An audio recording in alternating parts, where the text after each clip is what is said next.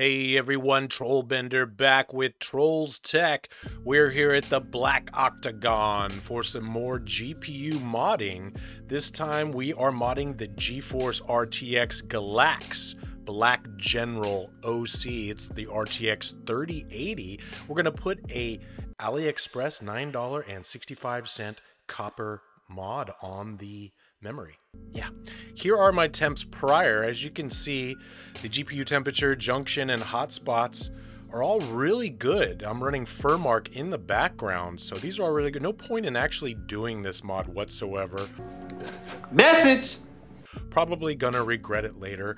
We ran some games in the background as well, did some benchmarks with Cyberpunk 2077, and temps a little bit lower even than Furmark. So let's get busy on this unnecessary copper mod. Yeah. First thing we gotta do is get this thing out of the cage. I have a vertical mount cage to alleviate pressure on the card and because it looks pretty goddamn cool. Yeah. Anyway, you can see the copper mod there. Came pretty quickly from AliExpress and it's flat, smooth. I don't think we're gonna have any problems with this. All right, here's our beautiful card out of the cage. Let's start unscrewing this bad boy. We're gonna speed this up for you. You don't need to see every screw turn. So enjoy the music while I check my text messages.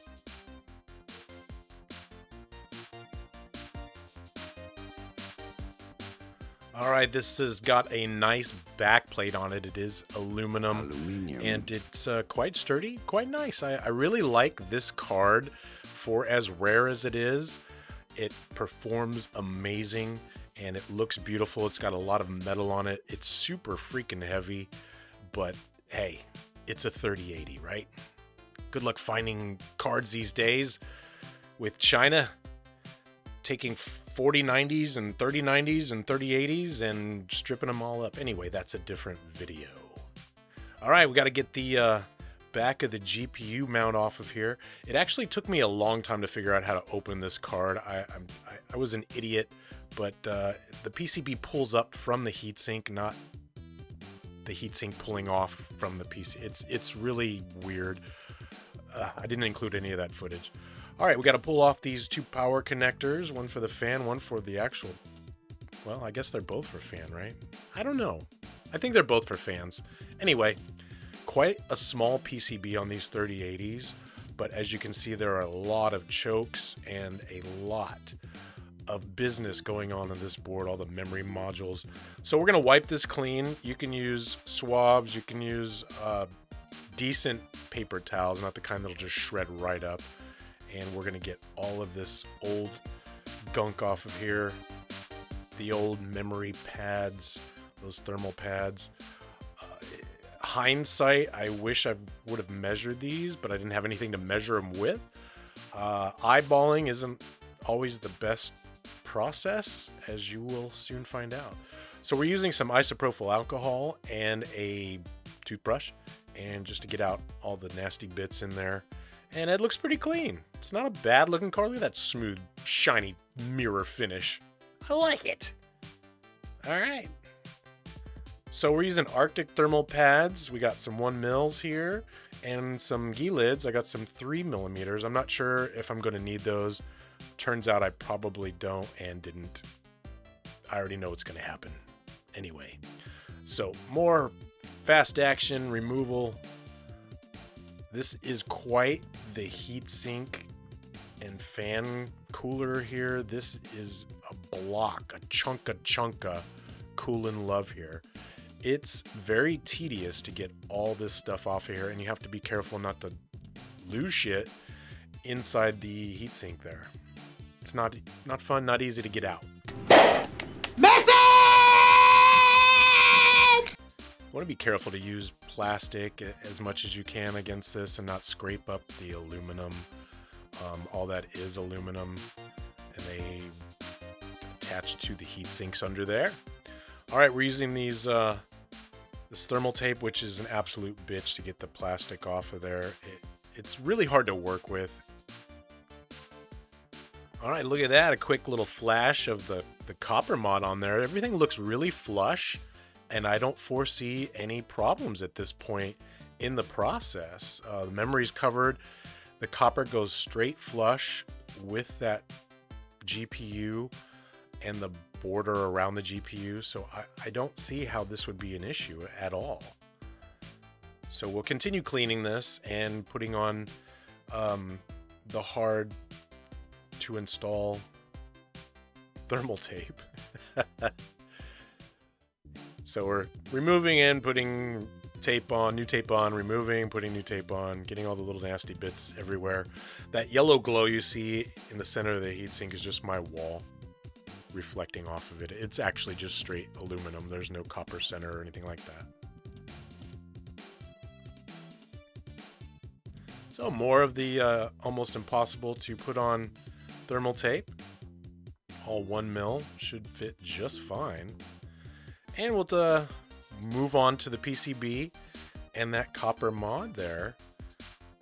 Not a bad design at all. I really like it, to be honest. For $9, my last copper mod cost 40, so same piece of metal, pretty much the same weight and size. This is just a little bit different.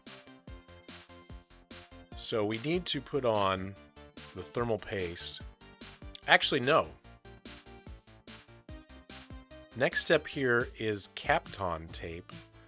We want to put the Kapton tape in between any crevices where that copper may touch, or if there's a barb or any intolerance in the manufacturing process that would lead it to arc on any of those. Some of those are higher voltage and will fry the entire card upon copper touching it and arcing everything out.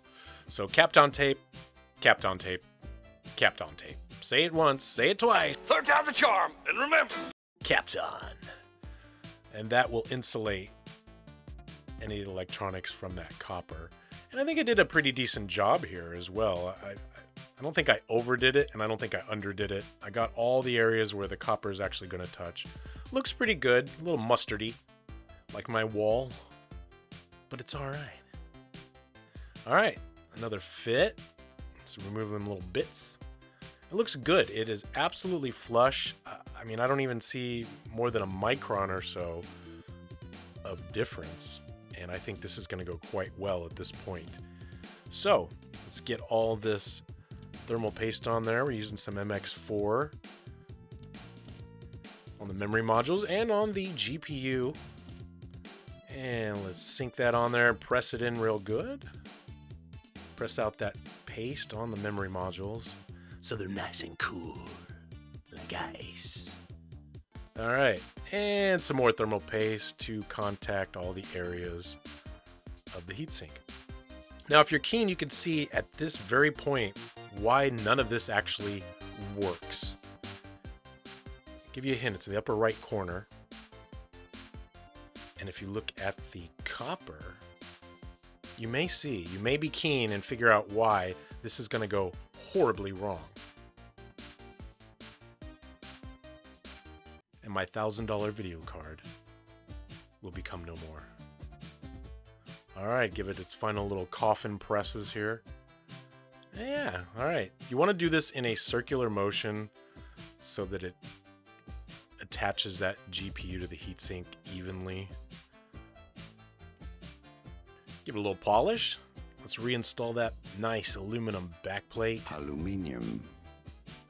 Yes, fast motion. Go, go, go. All right, screw, screw, screw, screw, screw. A little polish. And that back plane, we got to put that on there. Spinny, spinny, round and round. Let's get this bad boy reassembled back into its little cage here. These cages are great. Gotta mod your case a little if depending on the case you have to use these cages, but it's been a godsend. I really enjoy it. It looks really good too. Check out my 3070 video to see my case and how a card will look in it, because right now I just don't have the heart. So you think it's party time now? All right, time to install that card. But Yeah. Everything goes to hell. And my card temperatures went straight into the sun the second I turned this on. So, if you're wondering what happened, I put the card in my machine and I turned it on. It made it into Windows. The fans spun up immediately to 100%, and before I could even get a temperature reading, aside seeing 100 Celsius immediately, the machine shut down. The card has not returned to normal. The temps are wild. I know the problem, and I'll demonstrate here. If you can see in this particular portion of the video, you'll notice that the heatsink has a border and a recess. And if you look at the PCB, you notice it matches up. That heatsink actually goes down over that border of the GPU. Any intolerance in the size of the thermal wear or the thermal pads causes an issue. In this particular case, the copper itself was in the way. It was preventing that heatsink from coming down completely over the border of that GPU and making full contact with the GPU die. So I got rid of the copper heatsink, the copper cut. So I got rid of the memory mod for that card and put everything back the way it was. Unfortunately, the card did not return to normal.